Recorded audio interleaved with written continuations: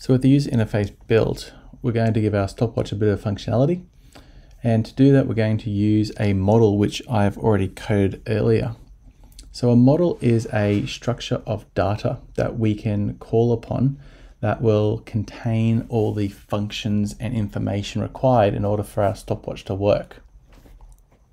So the model is downloaded into my Finder, which I've got here on the right. And to add it into my project, I'm just going to click and drag it into the project. And I'm certainly going to copy the item if needed. That way, if I happen to delete it out of this folder, there is a copy of the model inside the project or inside the stopwatch folder for this project that will be able to be used.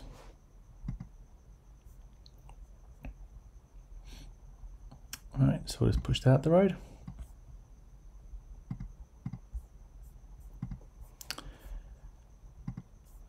And just resume that just to make sure that it's picked up the clock model. Okay, so into the top of the application in the brain, we're going to call upon the clock model. And the name of the model or the class is called clock. So I'm going to start with @observed object var clock equals a clock, which is the object that is inside of our clock model. So as you can see in the model, there's a heap of code which I've created, and it's going to be used as we call it from the clock variable. So this clock variable is an observed object. That's exactly the same as a state variable that we've done before. And the only difference is the fact that we have made a custom class and therefore have to use observed object rather than state. So the first thing I change is the text, no longer going to be 0000. We're going to put clock dot, and we're going to have the stopwatch display, which is a variable inside of the model,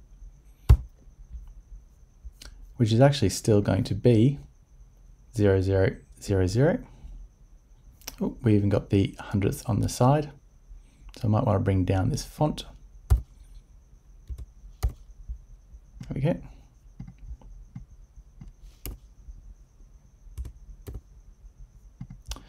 And inside of our HStack on each of our buttons, we're going to give them a gesture. So when you create a button using the button object, it's inbuilt a tap gesture. Is expecting one. So when you go between the squiggly brackets of a button, you put in the code that will run when you tap on it.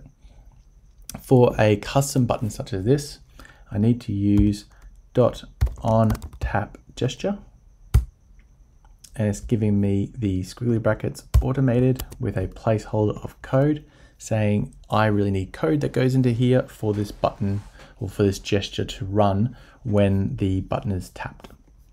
So the code will be self.clock.start stopwatch. There it is there. You can see there's other functions that are inside of this, but we're using a stopwatch for this application.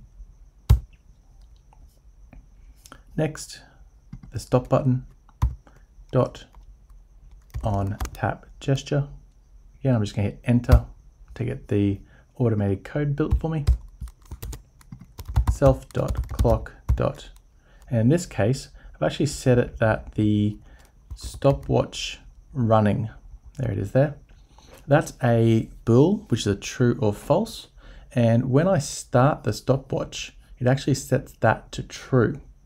Now, if I want to stop the stopwatch running is going to have to become false. It is no longer running and it will stop the stopwatch.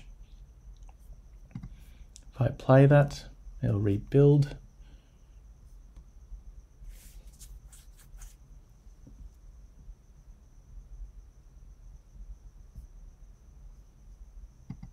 And away it goes.